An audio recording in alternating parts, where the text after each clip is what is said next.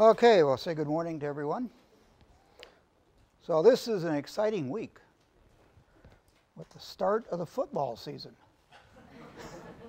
Now, I assume all of you are going to the game on Saturday? You think Rich Rod's going to do a good job? What's this? You think Rich Rod's going to do a good job? I don't know. We'll see. We'll see. I hope so. We'll find out. Who do we play on Saturday?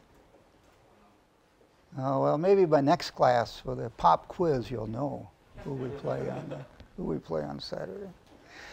Okay, well, we were talking about ellipsometry at the last class. We have a little bit more to talk about here.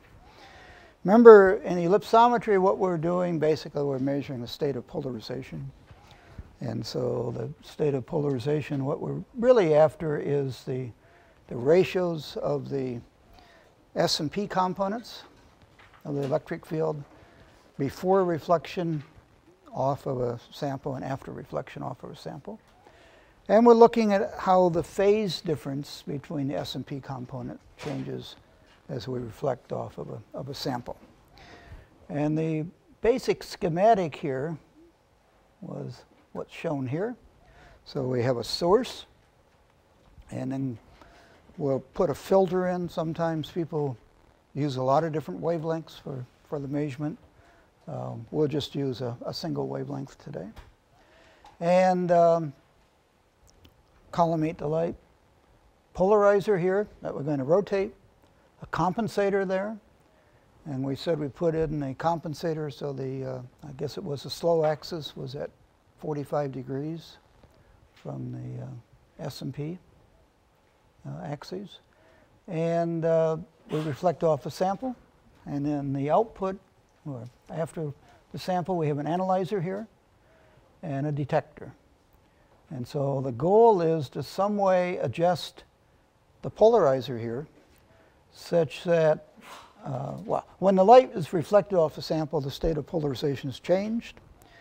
And we're going to put in just the opposite polarization down here by rotating the polarizer and the compensator so that the beam reflected off the sample will be plane polarized, and then we will be able to rotate the analyzer to extinguish the light. And just at the end of class, we said, well, what if we put a compensator here with retardation delta? And in particular, we're going to look at where this is a quarter wave plate. And so if we come down here to look at the result, what happens, we said that as we rotate the polarizer through 180 degrees, the retardation of the light incident upon the sample will change through 360 degrees. And what was really cool, I thought anyway, and something I never would have guessed, is that if the compensator is a quarter wave plate, so 90-degree retardation between S and P, there will be a linear relationship between polarizer angle, P, and retardation. And I mean, that has to be cool. It's just amazing that it works that way. Come back here. So make this a quarter wave plate, 45 degrees. Rotate the polarizer, and we'll get a linear shift between S and P components for what's falling on the sample. So we'll rotate this and find combinations of polarizer angle and analyzer angles to extinguish the light here. And from that, we're going to calculate the delta and the psi that we had above.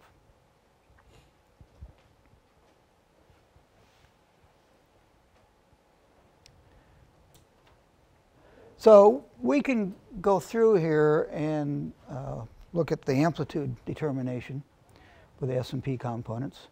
And I'm going to go through it pretty fast here.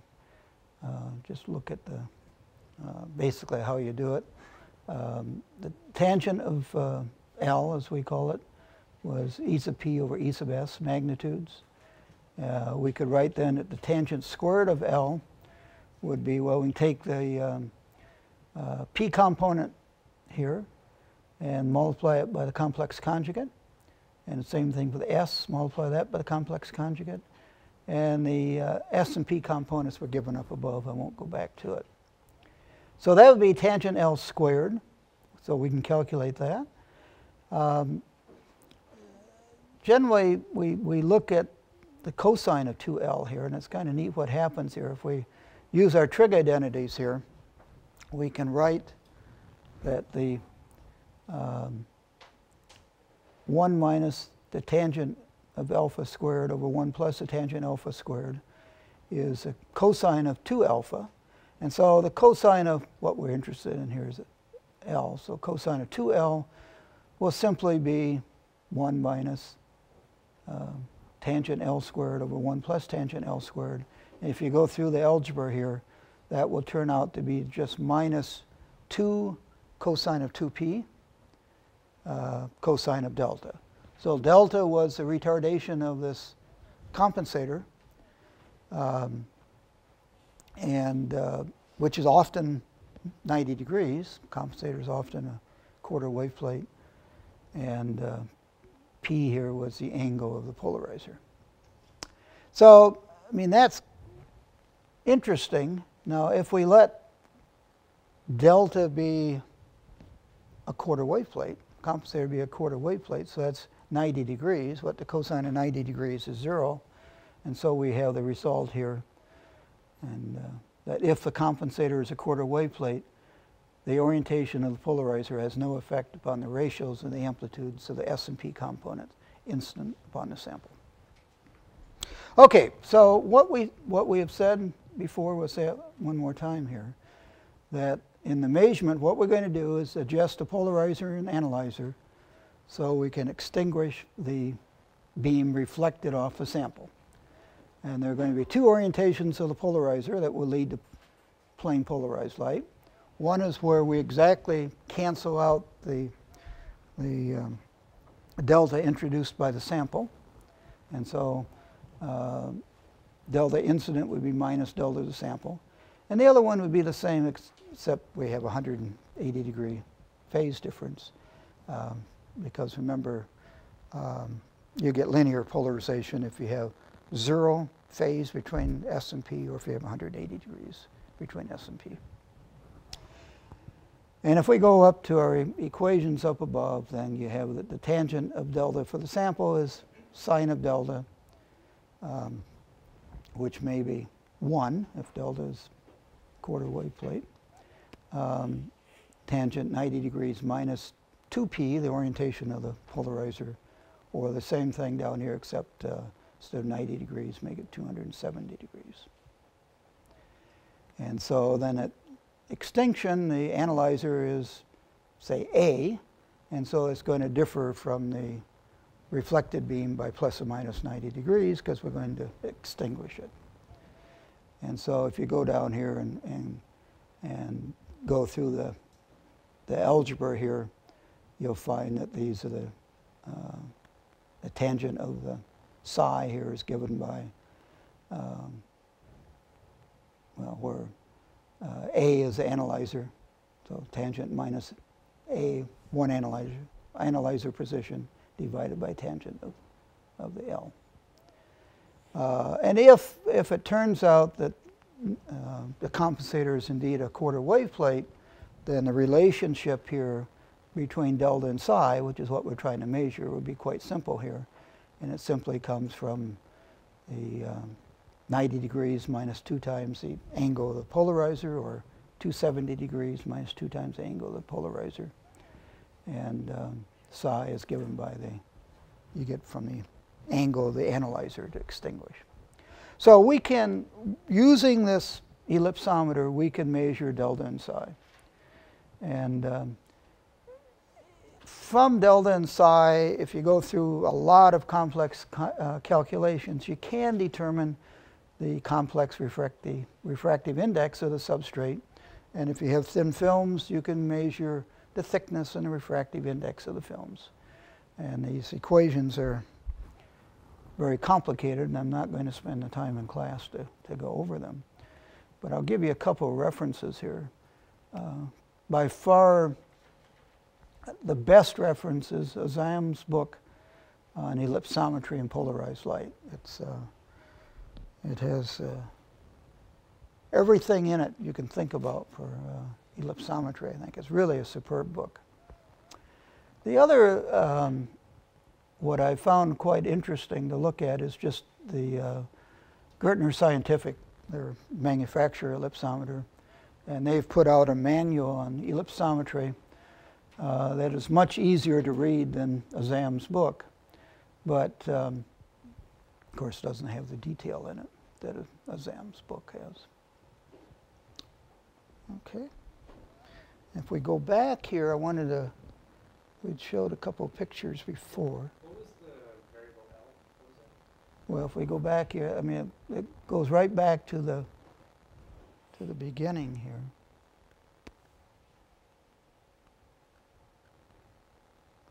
Where did I have it down here? I've forgotten. Well, I need help here, find where it is here.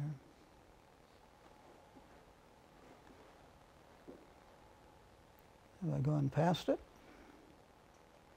Right here it is. It's just a ratio.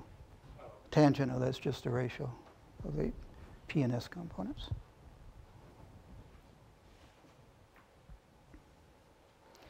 So if we go back here to our other notes, I had a few pictures of ellipsometers here. And what you always see, I mean, you're always illuminating it at a large angle of incidence, typically something on the order of 60 degrees. And then you are viewing it at the similar angle here. And you have a polarizer on one side and an analyzer on the other side that you rotate. Now, for some ellipsometers, you vary the wavelength. You do the measurement at a lot of different wavelengths, especially if you're looking at complex thin films. Other times, you will vary the angle of incidence and the angle of reflection, and you can gather more data that way. Nowadays, well, I have a couple more here. So in the U.S. anyway, there probably are three main manufacturers of ellipsometers. You have Gertner, you have Woollum, and you have Rudolph. And in other countries, there are a lot of companies that make ellipsometers in other parts of the world. But in the U.S., the Gertner and the Woollum and the Rudolph are the main ones. And these are just some I took off the web. One more here. Nowadays, these are all computerized and what used to be very sophisticated calculations. Well, it's still sophisticated, but at least they're much easier to perform now. So I think I asked this before, but I can't remember the answer. Has anyone here used an ellipsometer? A little bit? Tried to. You tried to? One here or someplace else? Yeah, Tom Noster has one. He's been loaning it to another vendor right now, but it came with some software that's really clunky and awkward and difficult to use. And there was no manual or anything, so we never really got it to work. No manual? Yeah, well, makes it more of a challenge, I guess. Anyway, they're pretty powerful and widely used. Lots of companies that sell them. Why do they have the income, incident and receiving end such Large angles? large angles? You get more sensitivity. Well, if you think for a second, if I go to extreme, I go to normal incidence, S and P are the same, so I'm not getting anything. And as you increase the angle, at least for a ways, the sensitivity turns out the sensitivity increases. And if you go too far, it decreases again. And for most materials, it's something in a range of 60 degrees is maximum sensitivity. Is that an adjustment that you make on the What's that? Is that an adjustment you can make on the In some instruments, it's fixed, and in other ones, it's an adjustment. And in some, you actually do the measurement at several different angles, and you can get additional data. And that's really true when you're looking at, if you have complex thin films, you're trying to measure several layers and you're trying to get information about each layer, and it takes a lot of measurements and a lot of calculations. Go to a ZAM's book. You'll be impressed, but you'll also be very happy that the whole course is not on ellipsometers. But you might take a course from Russell Chipman on ellipsometers. That's, well, the other thing, measurement of birefringence is looking for strain. And so you could have a sample here that has some, it's strained and it will introduce some birefringence. So this is our sample. And so the first thing you might do is to put it between cross polarizers, the P and the A here. And often we use a white light source here, and you'll look at the colors that you see here. And you can get at least a qualitative feel as to how much birefringence you have. Now, often what people will do here, trying to adjust something on my view graph. Often people will put in a little sensitive tint plate, which is a birefringent crystal that introduces a bias. And so it will generally use something that will give you a magenta color here. And then as you have strain, the colors will change. And the eye is very sensitive to changes in colors. And so you can predict or can detect small changes in birefringence.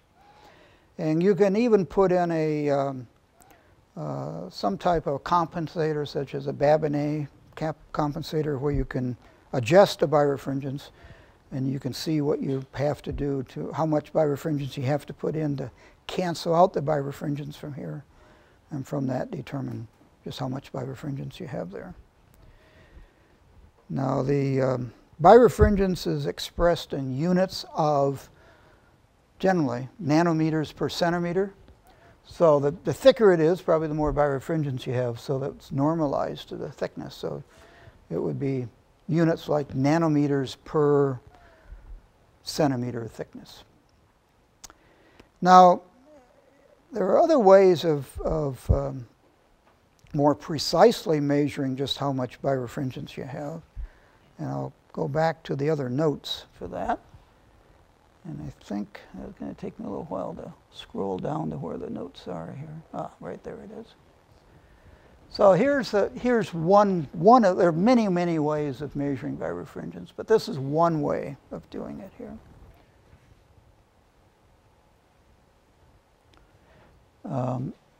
So here's our sample, and we'll put in a circular polarizer.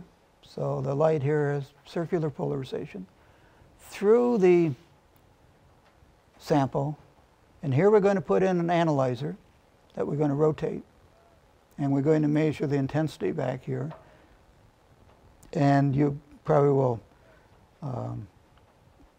image this sample out here someplace, although I guess I don't have it in position here right now where it's imaging it, but you add some other optics and image the sample out here so you could measure the birefringence point by point. And I want to go through here just a real fast calculation here as to how much, how we would determine how much birefringence we have. And for this, I'm going to use the Stokes vectors and the Mueller matrices. And again, I'm assuming you had this back in 505. And if you're rusty on it, you might go to Heck's book and check it out a little bit. So we say we have circular polarization here, so that would be our Stokes vector for circular polarization. And if I have a horizontal linear polarizer, this would be my Mueller matrix for that. And if I had a linear retarder, a retardation delta with a fast axis horizontal, this would be my matrix for that. And so what this is then is a retarder, a retardation delta. A delta may vary across the sample. But I don't know just what the axis of it is. So I'm going to put this in and rotate it. And so this is my rotation axis.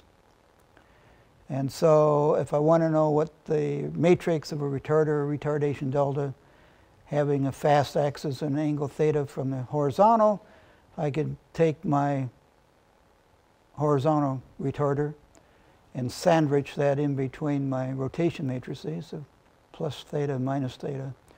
And this thing here that I call RROT then will be the matrix of the retarder, a retardation delta having a fast axis and an angle theta.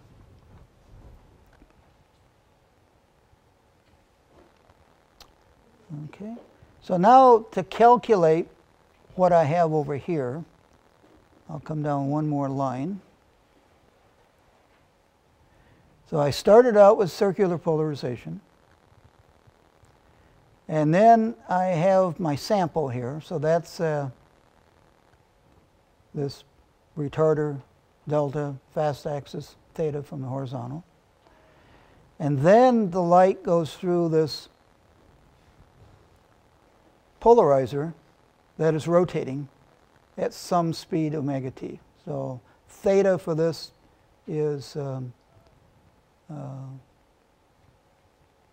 omega t.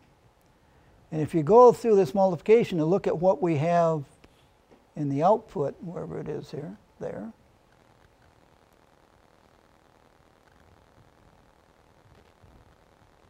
we will have, going through the multiplications here, we get something that goes as 1 minus sine of delta times the sine of 2 theta minus omega t. And so the amplitude of this signal, well, we have a sinusoidal signal that goes, 2 omega t, sinusoidal signal. The amplitude of that is given by the sine of the birefringence. So, and the phase of the signal is given by 2 times the angle of the birefringence. So by looking at the amplitude of the signal we get, we can get the amount of birefringence. And looking at the phase of the signal, we're getting the angle of the birefringence. And so if we have something where the birefringence is varying across the sample, we simply would measure this signal we're getting at the end at many points across the image of the sample. So that's one way of measuring birefringence of a sample. There are many other ways of doing it, but that's one that's kind of convenient and kind of interesting. So any questions on that? You said the units were nanometer per centimeter? Nanometer per centimeter is common units anyway. How, it seems like it should be like some radian per centimeter or something. No, well, you could have something that is a phase per centimeter, but here we're saying the optical path difference between the S and P components is some amount, which typically they use nanometers for that. Okay. So we'll go back to the slides here. The last topic here is that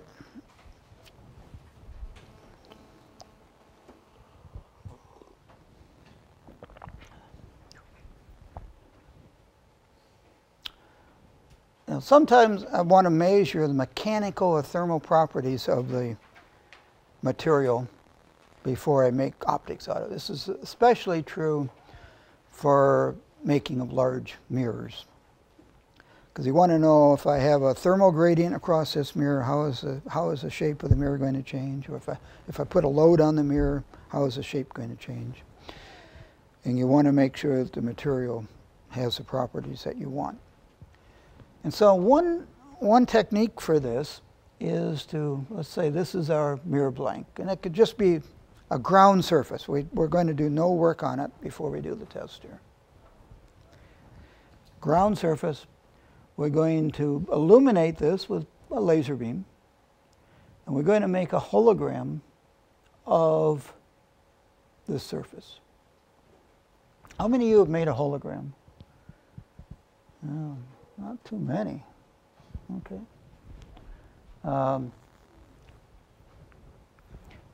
So we'll make a hologram of this by, which is nothing other than interferogram, really. Recording that here, and we could use some type of thermoplastic device, or I'll just use film here. So we will make a hologram of that. Now, if after processing the hologram, if I illuminate the hologram with the reference beam and look back through here, I will see the original mirror blank as I had illuminated it. And at the same time, if I'm, what did I do here? At the same time, if I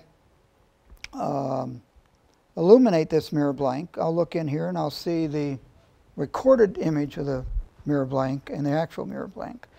Now, if some way I deform this surface by either putting a mechanical load on it or putting some temperature variation across it, I will see interference fringes that will tell me precisely how this surface has changed. And so I could measure changes in the surface down in the nanometer range. Now later, as we go through and we talk about phase shifting interferometry, I'm going to show you an actual system that we made for doing this type of work. And it was actually made for looking at the back plane of the James Webb Space Telescope. But anyway, we have to go through and learn about phase shifting interferometry before we can really appreciate what that other test is. But the basic idea, we just make a hologram. We look at how the interference fringes we get by interfering the light from that was recorded in the hologram with the light coming from this surface after we deform it some way. Any questions on that? Okay. Well, I guess that has covered everything I wanted to cover in Chapter 2. And so we need to go on to Chapter 3 here. So I have to find Chapter 3.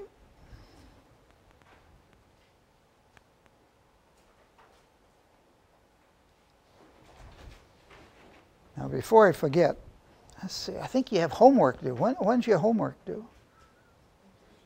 Thursday. After class or at the beginning of class? Ah, beginning of class. Okay, good. So you have, I think, 4 homework problems due on Thursday morning. Okay, so chapter 3 here. So you've all had courses on aberrations probably, right? You're all experts on aberrations. Well, what I'm going to give you here is a little review of aberrations. And I mean, the idea here is that the rest of the course, what we're going to be doing is measuring optical systems or optical components. And so we're going to be measuring the aberrations. And so we have to make sure we understand what the aberrations are before we go measuring them. So where did these notes come from? Well, many years ago, I actually worked as an optical engineer. It's hard to believe now, but I actually did when I was a young kid. And as I was doing optical engineering work, and especially optical testing work, I found that there were several things about aberrations that I use quite often. And so I began, I used to have a lab book, and I began recording these things in my lab book, the different facts about aberration that I found useful. And I got quite a collection of notes on that. And then when I started to teach out here, I decided to put those notes, put those handwritten things in my lab book into a chapter on aberrations, and so I wrote that up. And then a few years later, we were editing this book series, Applied Optics and Optical Engineering, and I decided it was time to put these notes in the book. But I was too busy at the time to actually do that work. And so I got Kathy Kreth, who had been a student of mine, and had worked for me at WICO and then had come back here as on the faculty here to take what I was using in class and put them into this book chapter in Applied Optics and Optical Engineering. So we're going to go through this chapter, and it's pretty hard to buy this book anymore. It's out of print, unless maybe they do print by demand now, you can get it. But anyway, I made a copy of the notes so everyone can have a copy and follow along. So we have quite a number of topics we're going to talk about here. And we'll start off here with sign conventions. We'll talk about aberration-free image. Go on and talk about spherical wavefronts, defocus and lateral shift, angular, transverse, and longitudinal aberration. And we'll come down here and spend some time talking about the Seidel aberrations, a little bit on Zernike polynomials, and then relate Zernikes to third-order aberrations, peak to valley and RMS, Strehl ratio, and 30 seconds on chromatic aberration. So maybe not that much time, actually, just not much. And then plane parallel plates, which have driven me crazy over the years, because you're always putting plane parallel plates into test setups, and they do bad things. We won't say much on aberrations of thin lenses. We'll say a little bit about conics, and later we'll talk more about conics and general A-spheres. And then I'll give some references at the end. So as we go through these notes, I'm not going to derive many things at all. I'm just kind of stating things that many of it you've seen before, but maybe you've forgotten it, maybe you haven't, I don't know. But refresh it anyway. So I'm just going to state many of the equations. If you want to go to the references, you can find derivations for most of the equations here.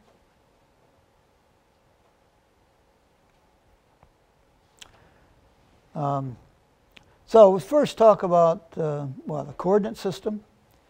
So I'm going to use x, y, z here, where the tangential plane is in the xz plane, and that's not always the case as you read other references or other books. Sometimes it's the yz plane, but for these notes I'm going to make it the xz plane. So right-handed coordinate system. Now, talking about OPD here, we're saying that OPD is positive if the wavefront leads the ideal unaberrated wavefront, like we show here. So that would be positive OPD. And if we think here for a second then, so here I have two spherical waves. I have this spherical wave here coming to focus there. And then I introduce a positive OPD to bend this more this way, positive OPD, and that's going to cause a shift in the image to the left. And so that's going to, as we say here someplace,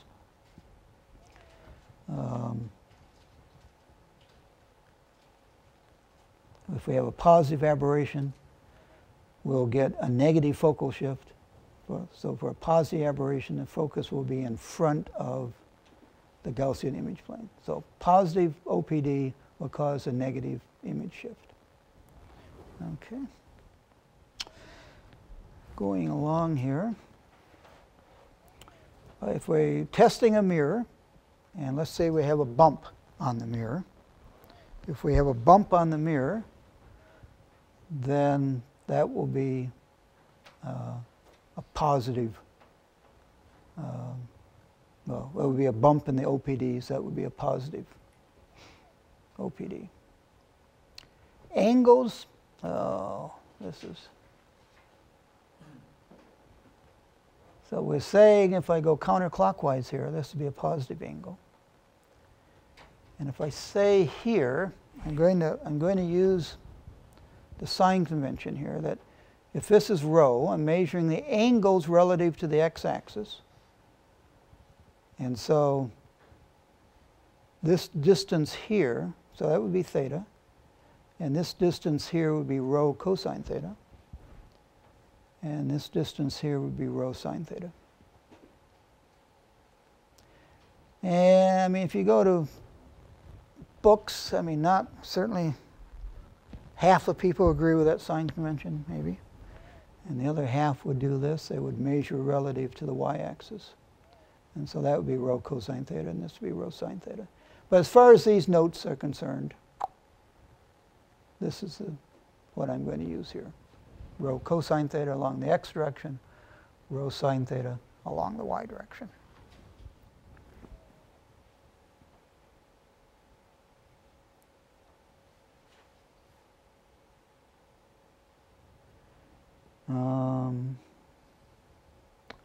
So we're going to use the polar coordinates for many of the formulas here, Seidel aberrations, Zernike coefficients, and so on. And so just repeating what I said before, is the angles will increase in the counterclockwise, and the zero angle is along the x-axis. And when we're looking at the pupil plane from the image plane, and this is the definition that is used in most interferogram analysis programs and in many of the lens design programs. It's not what's often used in books, but it's what's generally used in optical testing, and so that's why I picked that sign convention.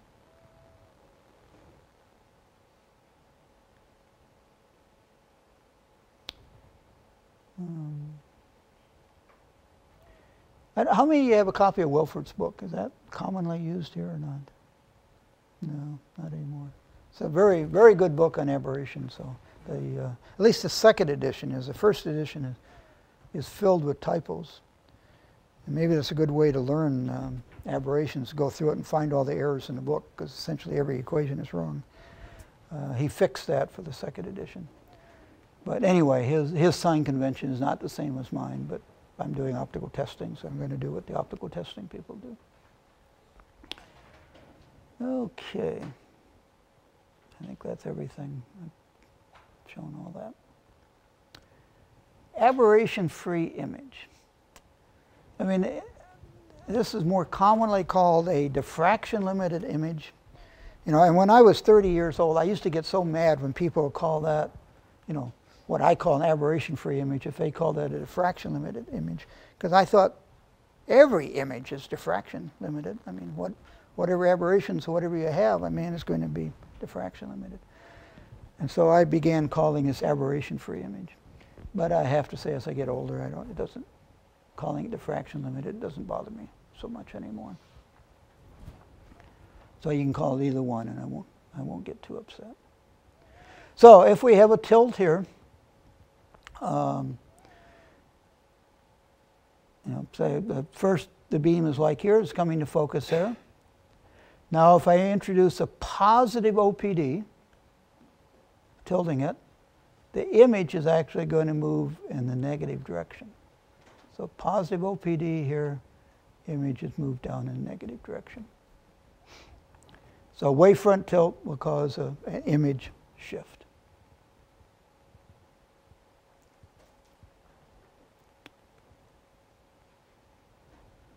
Now this is one of the many equations I'm not going to derive here, but those you have had 505. Maybe I should ask, how many of you have had 505? Okay. You went through all these diffraction calculations there, or maybe in other courses as well.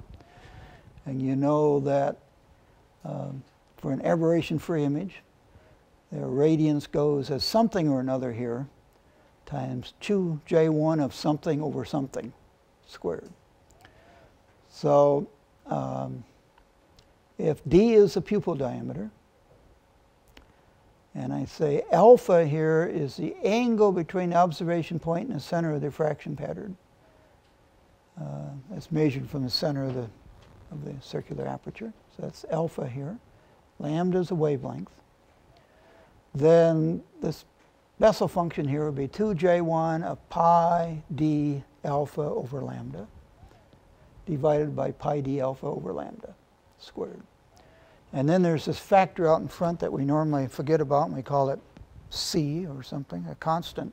But if we write down what it really is, this is E sub a, where E sub a is the irradiance being power per unit area, incident upon the aperture, times pi d squared over 4 quantity squared.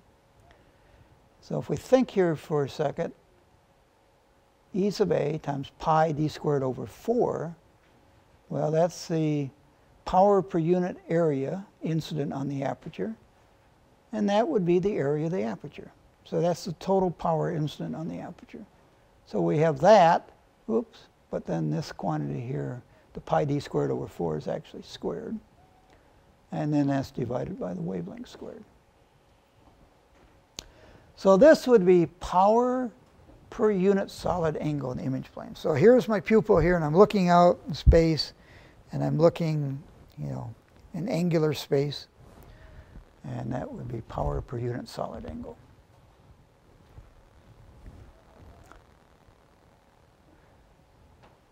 Now, often, instead of writing it in power per unit solid angle, we write it in power per unit area. And so, same pupil diameter d.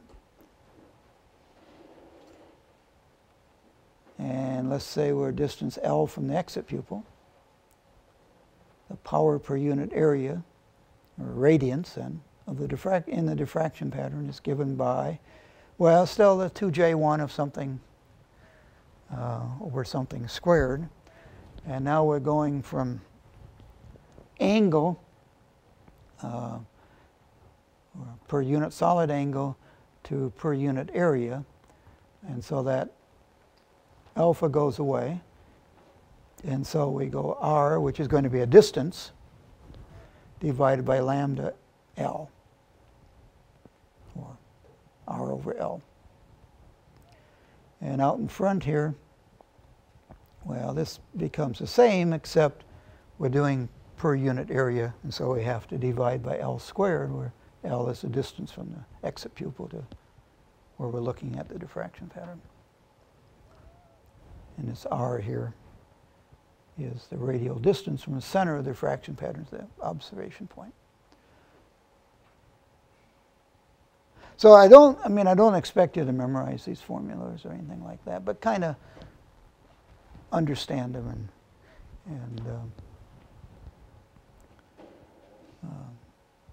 but I'm never going to ask you to memorize them. Now, if I'm talking about a lens, the lens might have an F number associated with it, which would be what, for looking at an infinite object anyway, it would be F over D. We're looking here at something a distance L away, so we'll write that as L over D. And so we replace L over D up here with F number, and then we have this is our result here, that the radiance goes as E sub a pi squared D squared over 16 lambda squared over F number squared, and then our 2j1 of something, which is pi r over lambda F number over that pi r over lambda F number. So, I mean, the radiance here is going to be proportional to the radiance falling on our lens. It goes as a square of the diameter of the lens, and it goes as 1 over the F number squared of the lens. And we could plot that. If I can move this. And so this would be a plot here. And where along the x-axis, I write this in terms of airy disk radii, which is where this first goes to 0. We call that 1. And so that would be what the diffraction pattern would look like for a uniformly illuminated circular aperture. Now, so we call that diffraction pattern, you've seen that many times, the airy disk. And we're saying the distance between the two zero intensity regions on each side of the central maximum is what we call the airy disk diameter. So from -1 to 1 here would be the airy disk diameter. And if we go back to our equation and look at how far out that is, this airy disk diameter, well, this coming out here is what, 1.22 lambda F number. Going back, whatever happened to our equation. Going back to where that goes to 0, this would be 1.22 lambda F number. And so the airy disk diameter is 2.44 lambda F number. And the wavelength of visible light is something like 1/2 micron. And when I don't have my calculator here and I multiply 0.5 times 2.44, I get 1. And so the airy disk diameter is on the order of what the F number in microns. Okay, so that's about the F number of microns. So if I have a f5 lens bringing the light to focus, aberration free, this airy disk diameter is about 5 microns. Okay.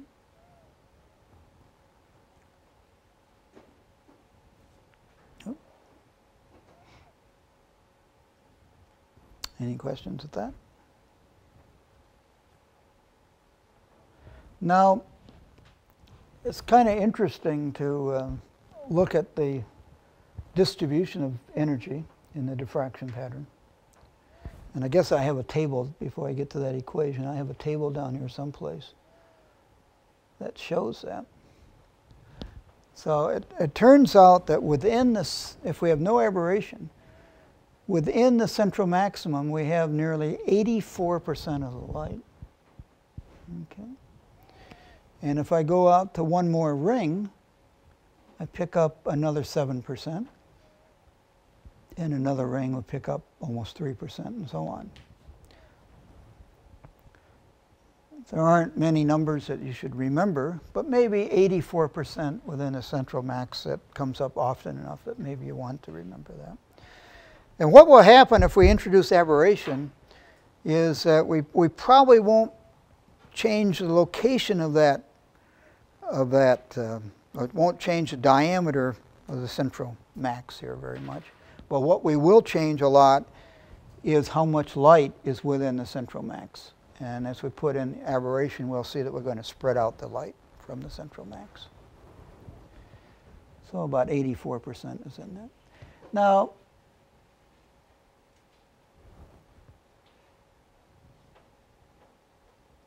it's kind of interesting that we can calculate here, and I show it in the notes, so I'm not going to do it in class.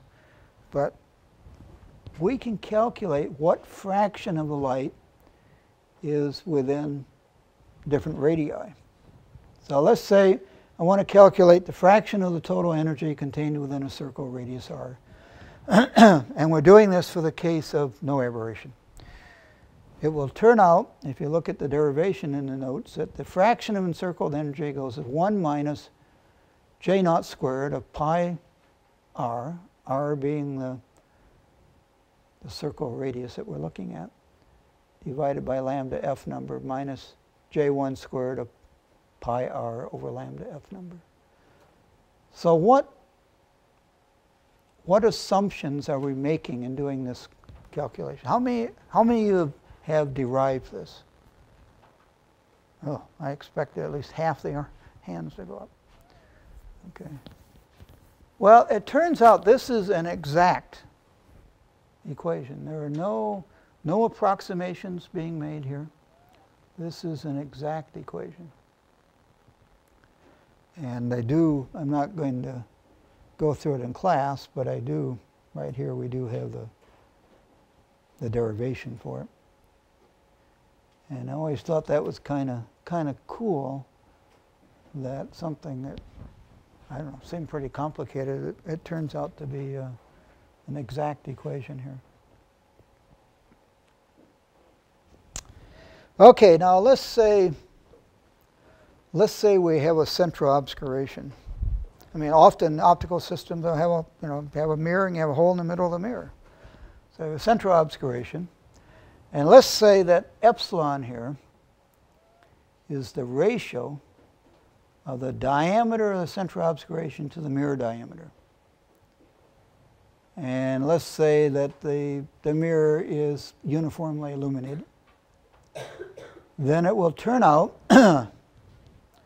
that the power per unit solid angle in our diffraction pattern goes as, well, we still have the same mess out in front, E sub a pi d squared over 4 quantity squared divided by lambda squared. But inside here we have the 2J1, 1.22 pi r over 1.22 pi r, and then we're subtracting something that goes as epsilon squared times this quantity right here. So r in this expression is units of area disk radius for the unobstructed aperture of equal diameter. Okay, and so this is our expression for our diffraction pattern, or radiance, per unit solid angle in our diffraction pattern with this central obscuration. And if we come down here, skip past our derivation here, that everyone's going to look at today, right? Before you go to bed tonight, you'll go through this. So when I ask you next class, how many of you have gone through that derivation, every hand will go up. Oh, I should have shown this before. This was just the encircled energy for the aberration-free system. So if we go back to our expression here for our peak intensity of the diffraction pattern, it will go as 1 minus epsilon squared quantity squared. And if we look here at, if beta is the distance to the first zero in units of area disk radius, go back to our equation we had up above. I don't want to scroll to it. This would be our expression here that would give you beta here as a function of epsilon. And so if we look here at the distance to the first zero as a function of obscuration ratio, we see that as the obscuration ratio increases, the distance to the first zero decreases. And so I hate to actually use the whiteboard here, but I think I will. So if we think here for a second, see if I can see that.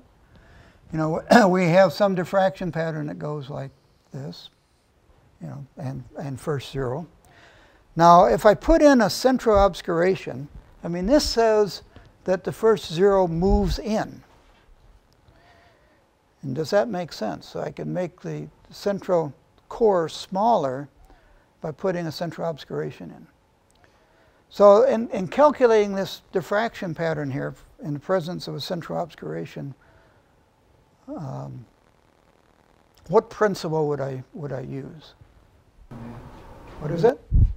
Babinet, right. So we have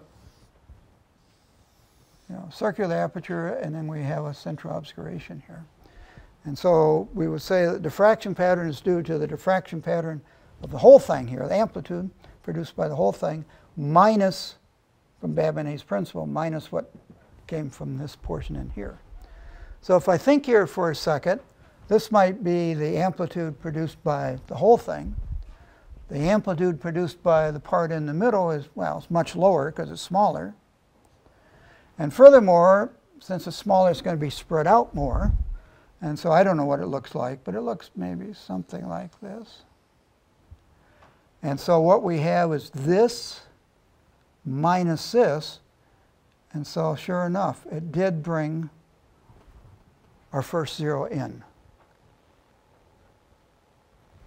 So that is simply what this figure 8 is showing here, is that as I put a central obscuration, I will move this first zero in, and the larger the central obscuration, the more that I will move it in. So that sounds pretty good. I can make the central core smaller by putting in central obscuration. But what's the bad thing I do? Yeah, I'm now putting a lot of light outside. And so while the first zero has moved in, I really have moved a lot of light out of the central core. Okay.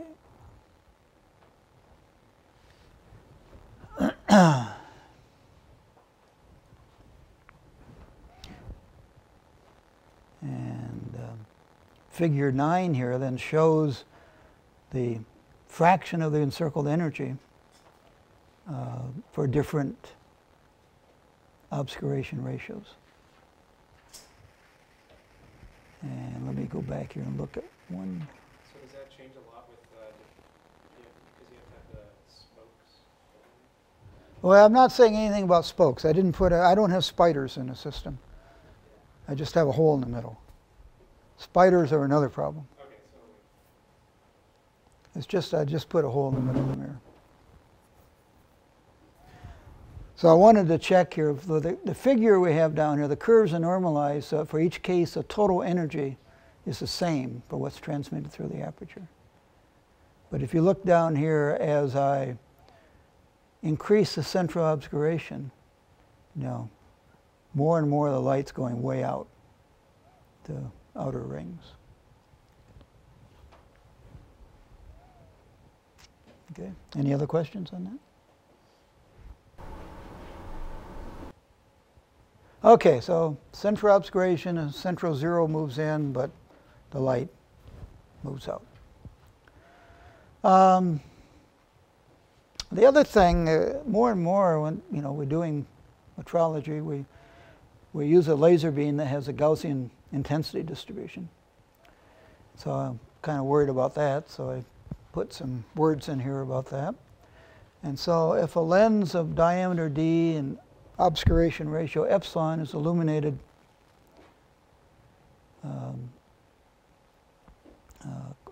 so we have a collimated Gaussian beam of total power p.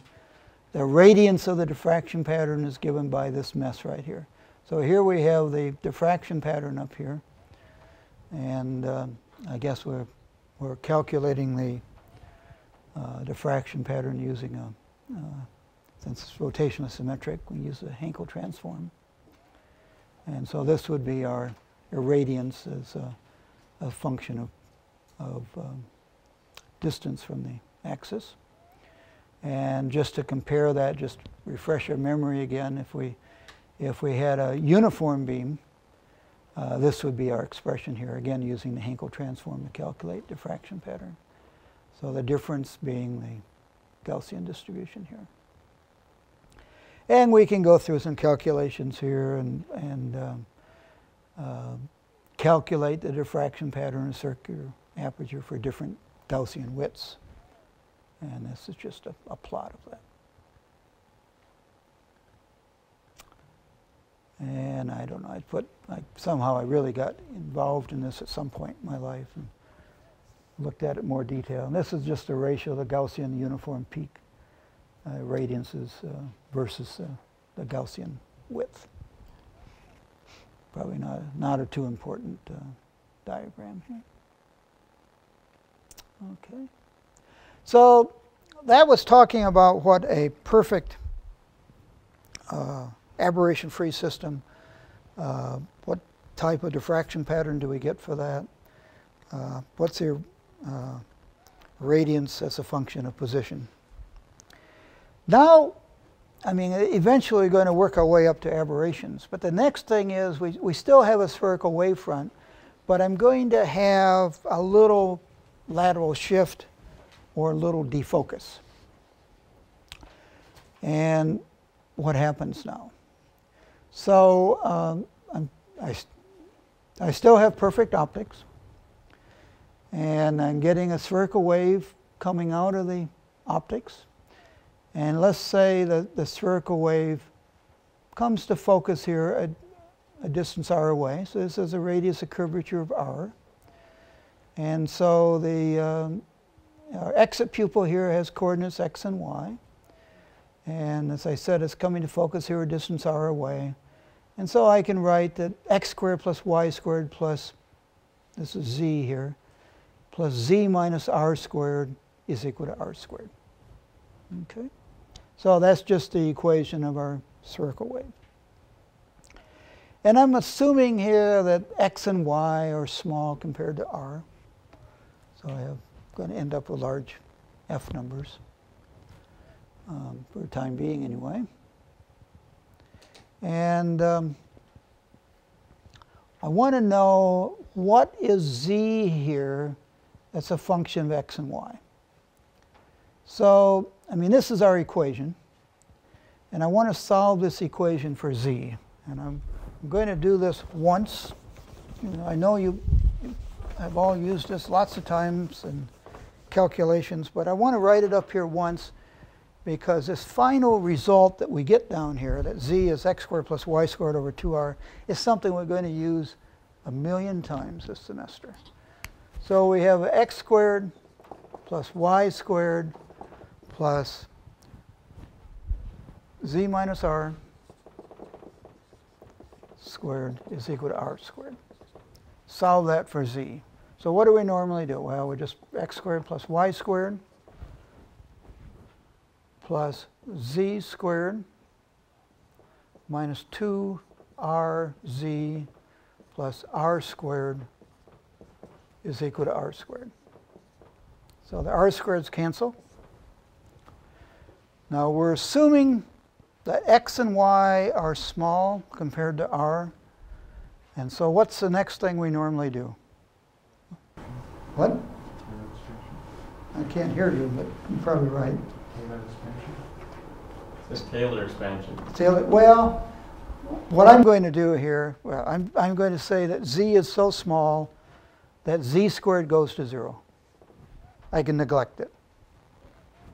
We're going to have a small sag here.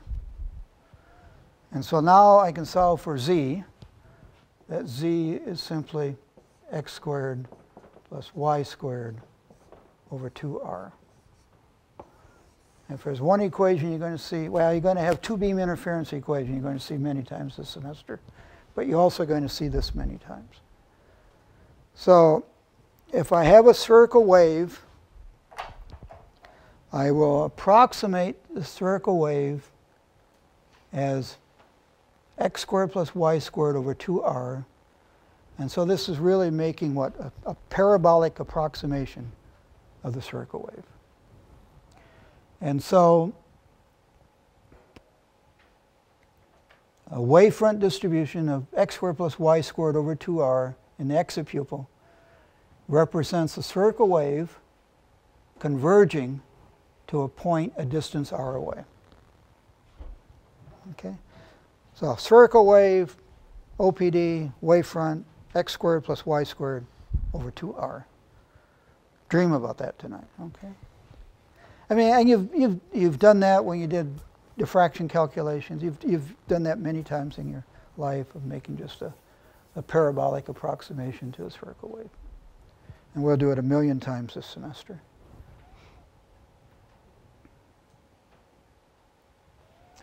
So let's say here that we have, you know, the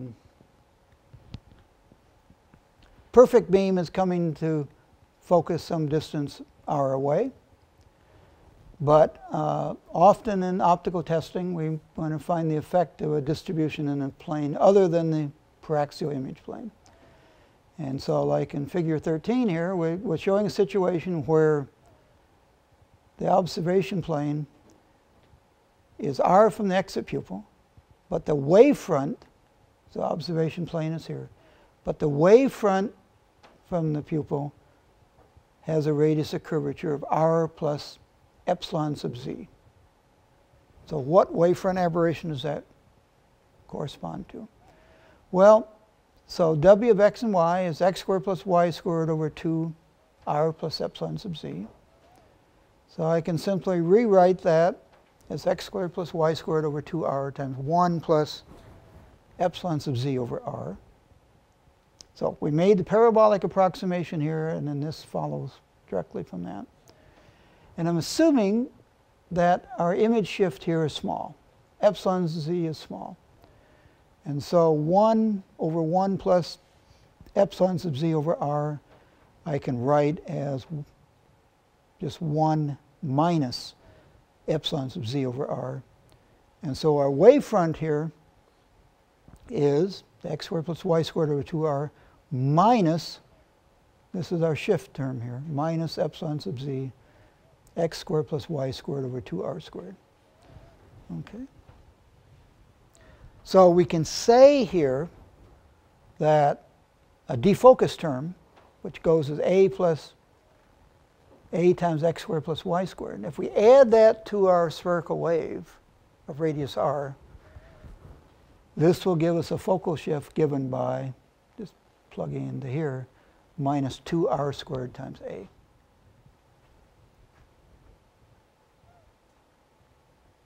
So first off, the sign convention, if we think here for a second, you know, if this is a positive, oops, well, maybe it'll come right down here. If this is a positive wavefront aberration, that means that epsilon sub z is negative. So a positive OPD will shift us towards the exit pupil. A negative OPD will shift us away from the exit pupil here. Okay.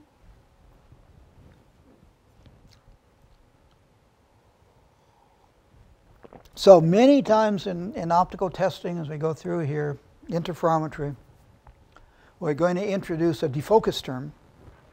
And that defocus term is simply an a times an x squared plus y squared.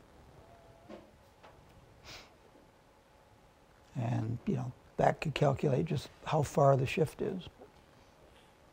And if the focus term is positive, then the shift is towards, the focus shift is towards the exit pupil. Okay.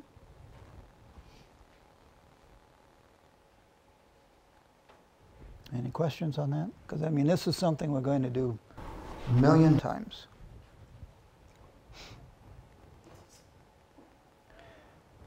Sometimes we'll write this in a different way here. We'll say let U be the maximum half cone angle of the converging beam, and say the F number is, well, F number here.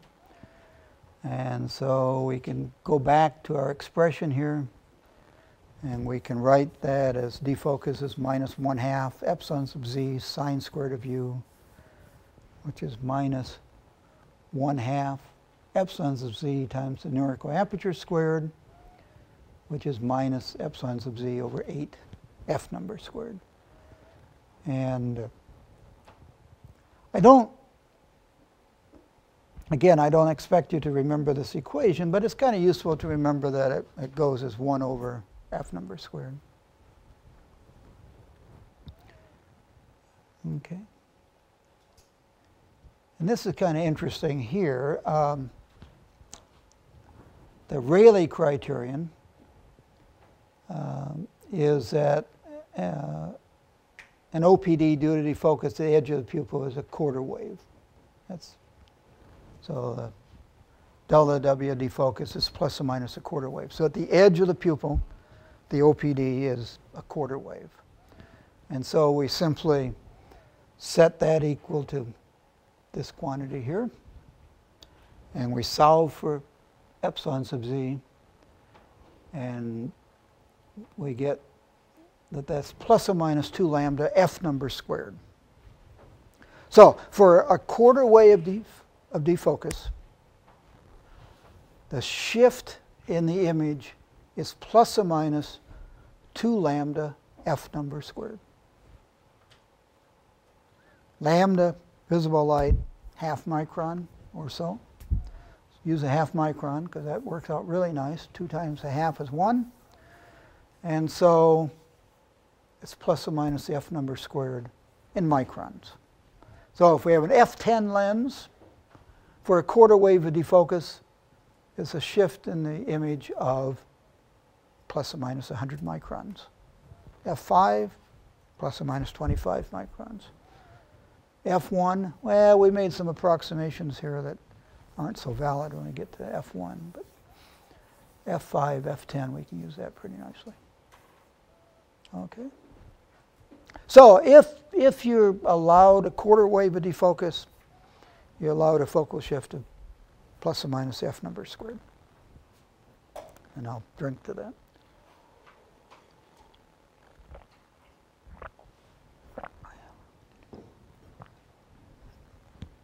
Any questions there? So this is actually very handy to remember. Sometimes you can impress your boss by spitting this out. Oh, it must be 49 microns. You know. How did that young person ever figure that out? Okay. I'll guarantee you'll get a chance to use that once or twice in your life at least. I have anyway.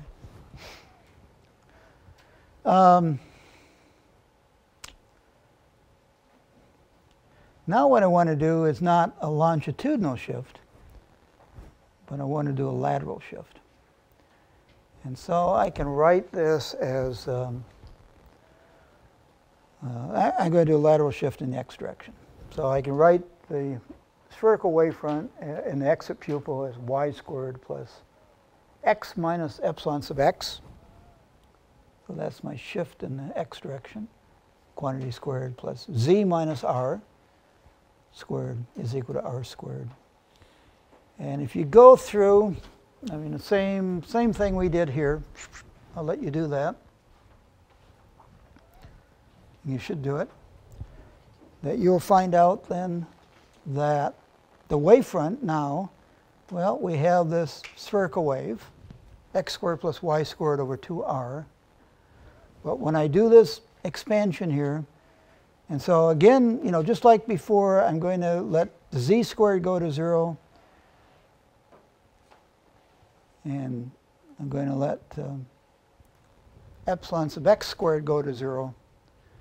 And we'll have that the wavefront then is x squared plus y squared over 2r minus x epsilon sub x over r. So that represents a spherical wave, x squared plus y squared, and a lateral shift, or tilt, I'm going to call it tilt, of x times something or another. In this case, epsilon sub x over r.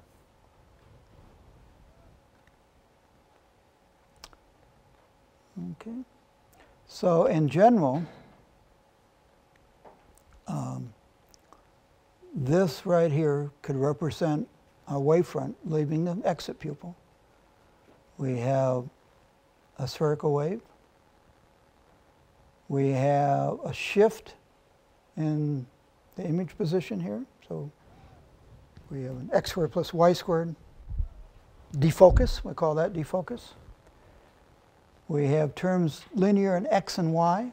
So these are tilts. Spherical wave, defocus, tilt. Okay. Any questions? Okay, so what we'll do next class, we'll, there's a note here saying that I want to see the light distribution near focus. So we're going to go through look at some diffraction patterns, look at what the light looks like as we go through focus. Actually kind of neat calculations. And then we'll come back here and talk about angular, transverse, and longitudinal aberration. And at the beginning of class, you will hand in homework. Between now and Thursday, you'll try to figure out who we're going to beat in football on Saturday. And maybe that's it. So I'll see you